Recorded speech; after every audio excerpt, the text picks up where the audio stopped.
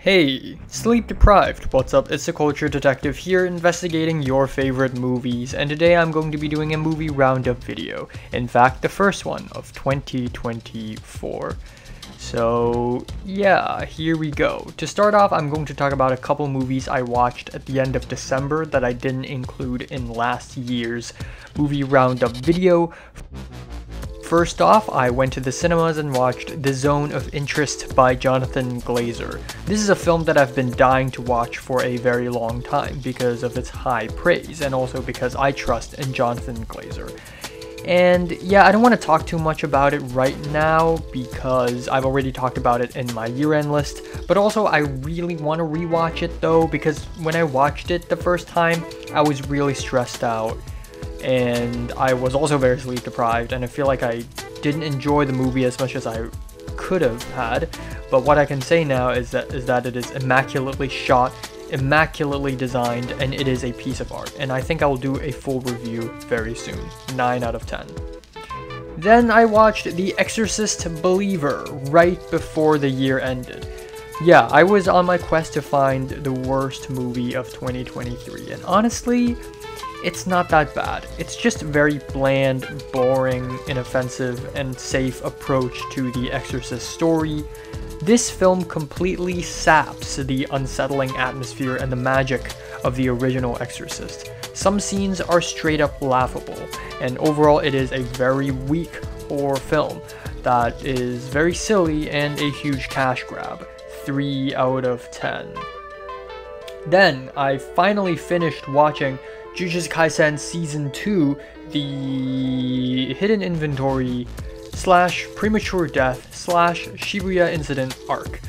Yeah, I finally finished watching this thing. I watched Jujutsu Kaisen non-stop for 5 days straight and binge watched most of the episodes. And yeah, this is crazy. Aside from the fact that the animators of this anime are getting mistreated and exploited, and that really sucks, this is an absolutely insane ride of non-stop violence and bloodshed. It is peak action shonen seinen anime, and it is just so brutal, so shocking, and so deadly that it straight up changes the genre of the entire series itself. 9 out of 10. Then school had finally started, and I have entered USC. And the first day, I took a film studies class, and we immediately watched a movie on the first lecture, King Kong 1933.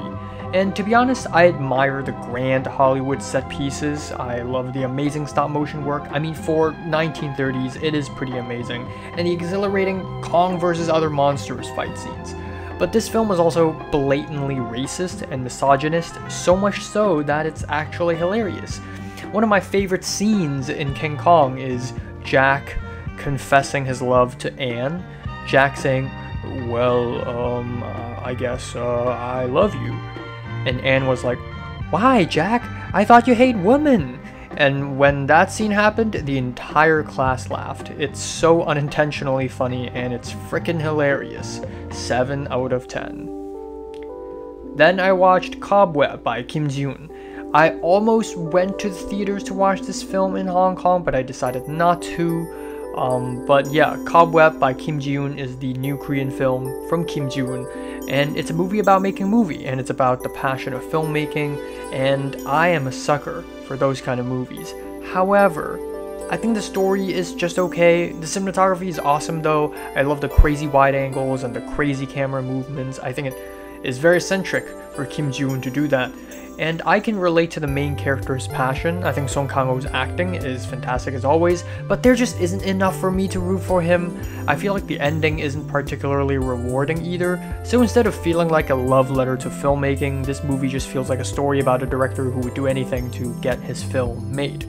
7 out of 10. Then for USC again, this time for a different class, I watched The Manchurian Candidate by John Frankenheimer.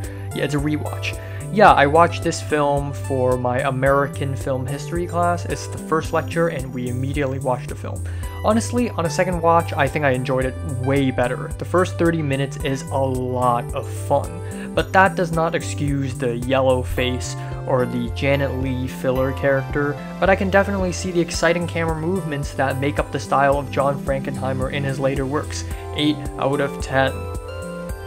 Then, in order to prep myself for Godzilla Minus One, I watched Godzilla, the original film from 1954 directed by Ishiro Honda, or Honda Ishiro. It's pretty good. It's very entertaining for a 1950s film. I love the themes of pacifism and war and post-war trauma. 8 out of 10. Then I finished watching Zom 100 Bucket List of the Dead, and goddamn, this is one of the best animes of 2023. It's so energetic, so positive, so forward-thinking, and not cheesy at all. Every single episode presents something new and makes everything so much fun, and I love the OP as well. What a banger. 8 out of 10. Then I watched Shin Godzilla by Ano Hideaki, and yeah, it's a very interesting and artsy take on the Godzilla story, and I think Ano Hideaki is the GOAT! He's the GOAT! The GOAT! 8 out of 10. I know these short reviews are really short, but I've already talked about them in my Godzilla Minus One review, so check that one out. Speaking of which, I watched Godzilla Minus One, and it slaps really hard. And yeah, I didn't watch it before 2023 ended, so I didn't include it in the 2023 year-end list, but this will for sure end up in my 2024 year-end list, so stay tuned for that. But what I can say is Cinemark and Crenshaw and Baldwin Hills is one of the worst cinemas in LA and possibly of all times. That's all I'm gonna say. 8 out of 10. Then for USC, once again, for my American film history class, I watched The Graduate by Mike Nichols. The first act of this film is a perfect 10 out of 10. The use of tight framing and editing makes Dustin Hoffman's character so awkward and shy and indecisive and stressed out, and oh my god, that's exactly the kind of character I love the most. This is giving Beau is Afraid vibes, and I freaking love it. And then we have the brilliant gender role reversal and comment on post-high school sexual anxiety, and it's once in a while a movie just amazes me so much and make me sit on the edge of my seat and be like, oh my god, this is so well written. The second act was a bit less enjoyable, things slowed down and didn't go anywhere that interesting, despite still being good and entertaining. But then we have the last bit of the film, which is just so much fun. It's so wild. Sure, there's some weird stalker behavior, which is not very good, especially nowadays, but it's the 1960s, and there's definitely a comedic side to all this madness, so still very amazing. 9 out of 10. Then I finished watching Leaving the World Behind, or Leave the World Behind by Sam Esmail. Sam Esmail, creator of Mr. Robot, one of my favorite TV shows of all times. And it's very anti-establishment, and then suddenly he comes out with a Netflix film, and it's produced by the freaking Obamas. So, talk about anti-establishment, I guess. But despite the frustratingly dumb characters and the occasional faux deep "we live in a society" dialogues, and Mac Quayle's downgrade from innovative electronic film score to A24 imitating unsettling pianos, and perhaps the overly fancy camera movements that was totally unnecessary, honestly though, this movie's not that bad.